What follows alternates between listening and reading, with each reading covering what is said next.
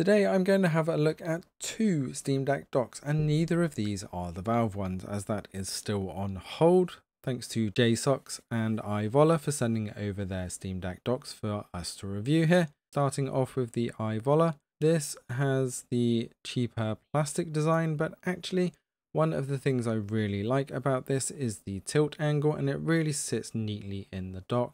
You'll see here, look at the angle of the tilt. So when you're using it just as a stand, it is tilted that little bit further back. So if it's on your desk, it's a lot easier to see that screen. And again, if you're using it just with a mouse and keyboard, but just the screen on the Steam Deck itself, then that angle is a lot better for you. Connection wise, this has 3 USB, 1 USB-C for the power input and the HDMI input.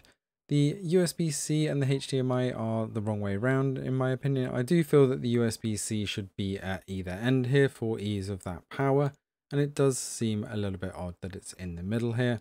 3 inputs is enough if you've got mouse, keyboard, and like me, an NVMe storage device. Then you can fit all 3 of these, but if you wanted a couple of peripherals, then you are going to struggle. And no USB-C for connection, only for power here. So that is a bit lacking. The power lead is a little bit stiffer on the iVoler, but it connects just fine and doesn't move around, which is the most important thing. Quality wise on the output for the HDMI is absolutely fine, and I'll put the quality side by side a little bit later on so you can just see the difference between the two here. But I do actually favour the iVoler quality of the output slightly more than that of the JSAUX, and I'll come on to that a little bit later. So overall, the iVoler is a little bit lower quality, and you can get those fingerprint markings. It doesn't have Ethernet at the moment, but it does have that better viewing angle.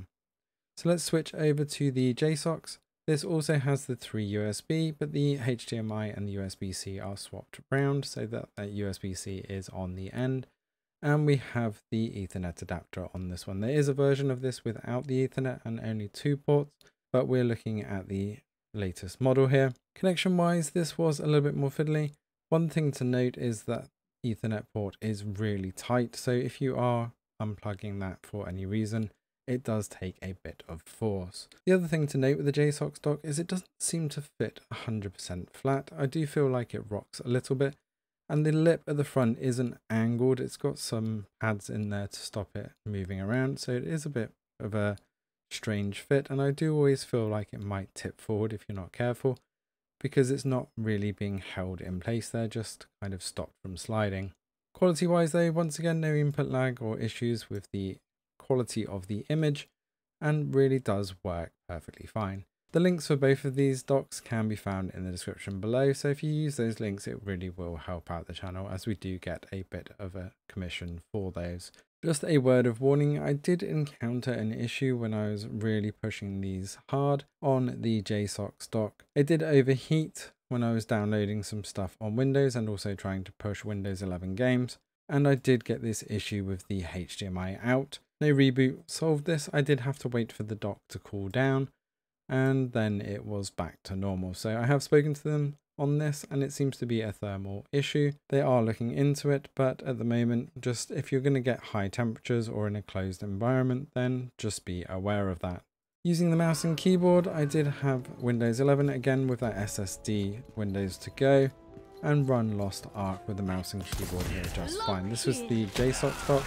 When it was behaving, when I pushed it a little bit more further down the line, it did have that overheat issue as I saw, but when the temperatures were in range, it was perfectly fine here. With the iVoler, I did connect up ready or not and had a play, and it was absolutely perfectly fine. Some longer footage of this will be on the channel later, showing off some of the Steam Deck desktop mode with the dock, so you can see this footage a bit later on, but I just wanted to show that with mouse and keyboard it was not an issue playing on the iVoler either. So let's have a look at the quality difference. I put Spider-Man on both of these and just swapped the deck over, and in my opinion the iVoler is on the left and the brightness is a little bit closer to what I actually see on the screen here, and I do think that the iVoler just had slightly better brightness overall. The JSAUX is still very good, but the darkness does seem to come through. Even on the same brightness settings, it does just seem a little bit darker on the image overall. We've already been told by both JSAUX and iVoler that there is a new model on the way, and hopefully we'll have some USB-C ports in as well. Let us know in the comments below if you have picked one of these up or which one you're going to, and please use the links in the description below to help the channel out. Thanks for watching, and see you in the next one.